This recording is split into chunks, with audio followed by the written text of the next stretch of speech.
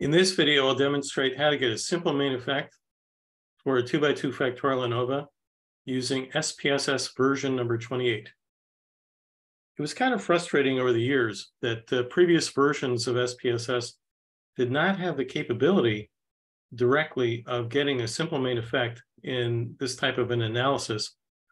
Instead, what you had to do is you had to go in and edit the syntax in a somewhat obscure way if you're not comfortable with editing syntax. And this, I think, prevented a lot of people from actually doing this particular type of analysis. Fortunately, the new version of SPSS, version 28, has the capacity to run a simple main effect test when you have a 2x2 factorial ANOVA, or larger, but I'll keep it simple with a 2x2. So I'll show you how to do this. First, let's get oriented to the data. You can see that I've got this very rudimentary 2x2 structured design. I've got two different main effects, or rather I should say two different independent variables. You can see that in the columns, I've arranged psychotherapy. Some of these people are on a wait list, and you can see that I've got some scores. Each score represents one person. Higher scores represent better adjustment on whatever the dependent variable is. It's all hypothetical. So that particular person, this first one, has a score of 3, 4, 5, and so on. So if you look at this first column, there are 6 people in the wait list for psychotherapy. Whereas in the second column, there are 6 people who are currently receiving or have received treatment using psychotherapy. Now, the second main effect is drugs. What type of drug isn't specified here? Again, it's hypothetical. If you look at the row, these 6 people are receiving no drugs. They're in the control group. So presumably they're getting a placebo. And in the second row, you see that they have drugs. So these 6 people have received their drug treatment. Now, before I get on to the simple main effect, let's take a look at the data structure in SPSS. You can see that I've got it set up already. And again, this is version number 28 of SPSS. I've arranged the drug variable here with 2 being receiving the drug, 1 being receiving a placebo. And similarly for psychotherapy, a 1 is the wait list and 2 is actually receive the intervention. Now, if we toggle over here to view and value labels, we can see the different interventions being used. So this last group, this last set of 3, these are the people who received both treatments. And you can see that their scores are quite high. Whereas the first set of 3 people, they are on the wait list for psychotherapy, and they are in the placebo portion of the control drug trial. And you have to, in order to do a factorial ANOVA, you have to arrange the data like this. Crosshatch pattern with 1s and 2s corresponding with 1s, 2s, 1s, 2s. And let's just run the analysis real quick, getting the general linear model function up. Let me reset it so that we do it from scratch. I take my 2 different independent variables, put them under fixed factors, and adjustment goes here. And the very first thing that I want to do is I want to get the mean square error, or mean square within, because I'm going to use that in my formula for the simple effects test that I've got in my scratch pad. So I run it, and you can see this is just a very basic analysis. Font size is a little bit small here. Here's the mean square within, also known as the mean square error. And we're going to use this number in the simple effects test to do it by formula. And then I'll show you how to do it in SPSS. So I go back to my Word document. You can see I've got the formula set up, and this is just a very basic formula to craft a simple effects t-test for any different comparison that you might want to do within a larger design. So I'm interested in the simple main effect of drugs when psychotherapy is absent. And this is going to give me basically a t-test for the effect of drugs, but I get the benefit of the mean square within. The mean square within, which is 2.5. And that capitalizes on the fact that you've got the variability from all the people in the study.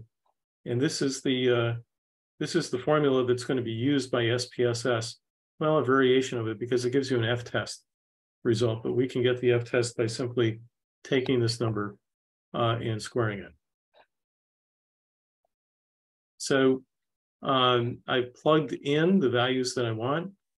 The mean of the drug group, that's 6. The mean of the control group is 4. By the way, the inset characters here, the 0 is for the control group, D is for drugs, P is for psychotherapy alone, and PD is for psychotherapy and drugs. Okay, so I've got my simple main effect calculated using the formula, and I want to demonstrate in SPSS that we can get the same thing.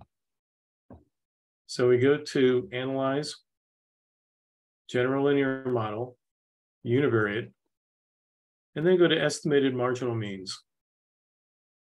And take your interaction term, bring it over,